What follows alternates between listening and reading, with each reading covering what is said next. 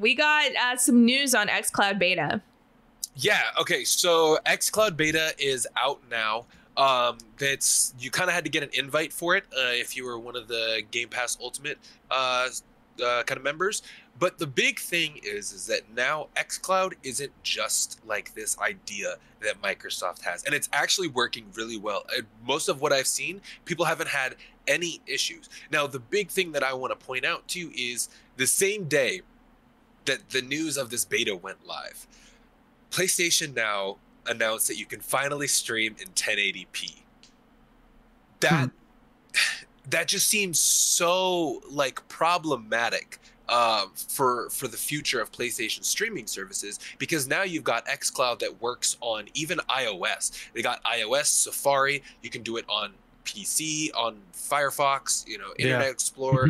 It's Internet Explorer isn't around, but like they're really starting to push this idea, and I've mentioned it before. It was my tinfoil hat theory that Xbox is starting to move away from the consoles because they see the shortages that are coming, and if they can make a dongle or an app that is directly linked to your TV, and it's an xCloud app, and you can just stream, connect your controller to Bluetooth, that's huge. And then also, you don't have to sell consoles when you're selling subscriptions. And if this is just another subscription that people tie into their the bevy of subscriptions that we already have, I think that this is where Xbox is really gonna shine. I'm not sure how much you guys have like read into this, or if you guys have gotten a chance to test out the xCloud beta.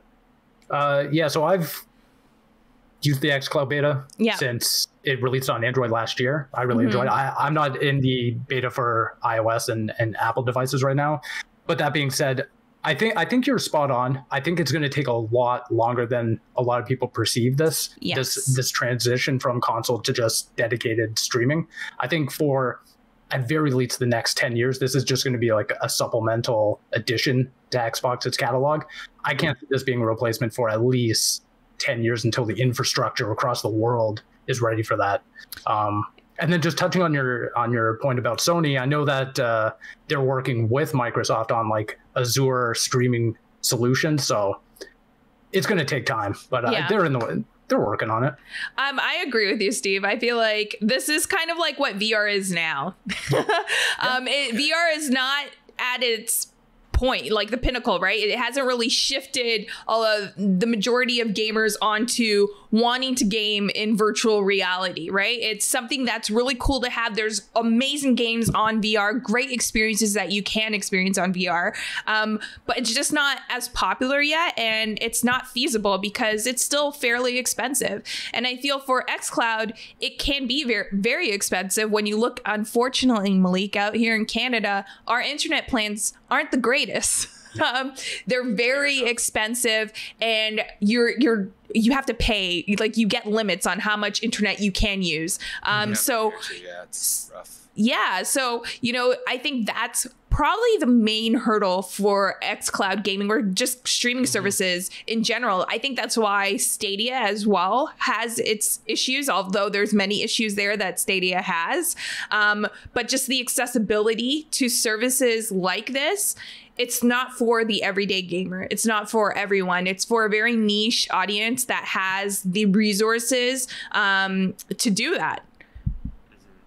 And you bring up that point of VR, and it's almost like it's kind of a low cost version of gaming, but it's also not, because internet, like you said, isn't always widely available, and then the high speeds that you need to play your games at high frame rates, high resolution, and without any kind of latency isn't there yet.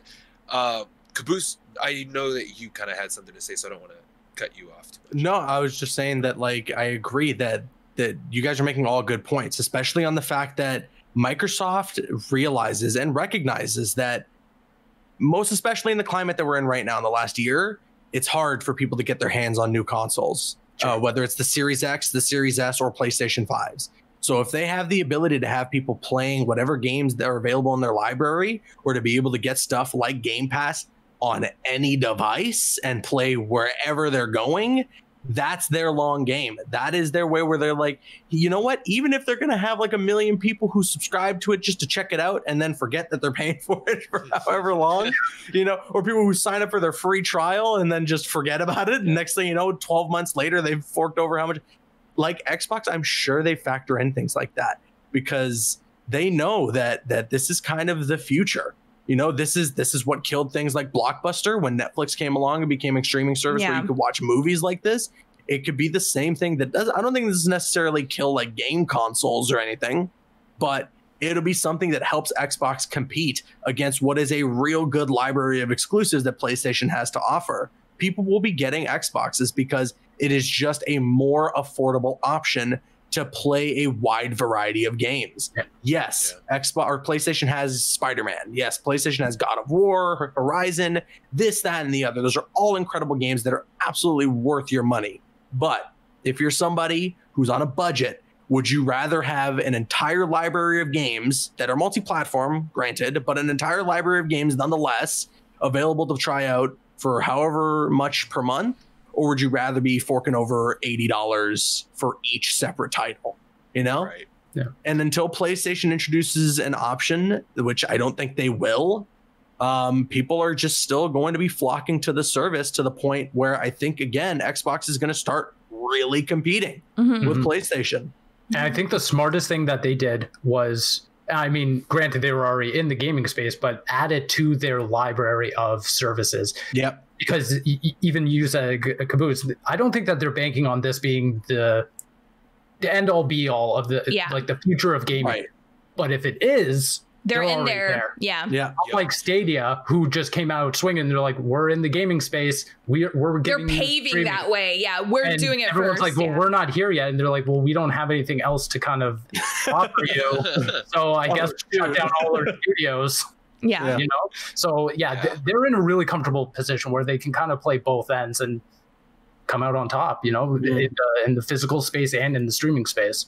And it's just interesting too, because usually this is the kind of stuff that would happen behind doors, right? Like we would see them testing all this tech, but Xbox has always been great at marketing themselves and using the buzz to market themselves. So the fact that they're launching it on beta, more people have access on iOS.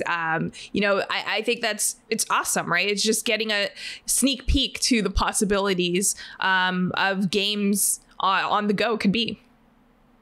And it also brings this point too of like in big metropolitan areas, right? If you've got a pretty decent phone and you've got either a good phone carrier or you have some stable connection to a Wi-Fi, you can play single player small games on the go on your phone just by connecting a controller with Bluetooth. You don't need to buy a $300 Switch. Like obviously Nintendo has their own thing and PlayStation has like their own exclusives. But if you just want to play some general games, this is a great option because it's starting to push accessibility farther, and it's going to really force some big companies, some big internet service providers to put that infrastructure in. I mean, you look at what Google did when they announced Google Fi. They just did this overhaul across the United States of, you know, upgrading fiber wire and making internet more accessible. Now it's just, you know, time for policymakers to kind of make it more, and, you know, city planners to make it more accessible to the general public as well, and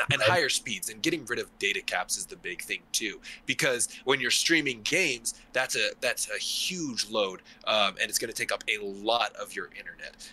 But one thing I did want to point out too, though, is when you look at Xbox Game Pass and you look at PlayStation Now could succeed with the model that they have now if they put some of their big AAAs on PlayStation Now, because PlayStation Now's model is that you get games for a limited time. Like Marvel Avengers is on there for a limited time. That could work for them because Horizon as well, I think, is free. Horizon, and the complete edition with all of the DLC. So that works for them, and I want to see PlayStation start to carve out their own niche within this like streaming world. They don't need to do what Microsoft and Xbox are doing. They just need to offer something comparable that fits within their brand.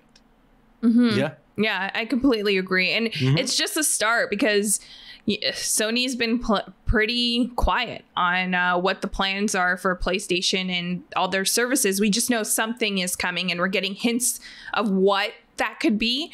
But I feel like it just makes sense. I don't think it's out of the, like, I know sometimes we pin the two against each other, like, oh, you know, now Xbox is doing xCloud, so this is their one up over PlayStation. And I know we do that. We're gamers. Sometimes we play the console wars, although they're not really there. They're both companies are making money.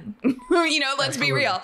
But I think this is it's just kind of natural. Like, this is kind of normal news. You would expect if a possible future for gaming is in streaming services that, yeah, both companies explore that. And I don't think it's at the point where it really will make or break a company if they're the first to be in it before the other. We saw what happened to Stadia.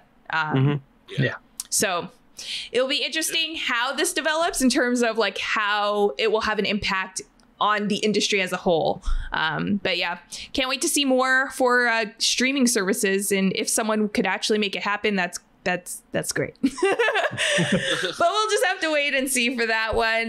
That's it for our episode today.